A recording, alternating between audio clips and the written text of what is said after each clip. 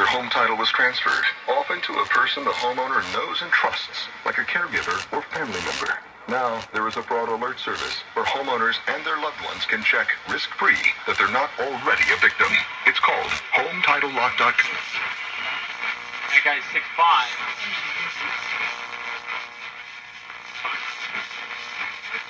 It's a rare treasure. That's Napa Know-How. Napa Know-How. This is Edward James Olmos. Did you know that today 1 out of every 4 American kids is Hispanic? I assume you're debt-free, right? Yes, I am. No student loans, no car payments, no debt of any kind? Nothing, absolutely nothing. Yeah, that's exactly what I would do with it. Unless you're saving...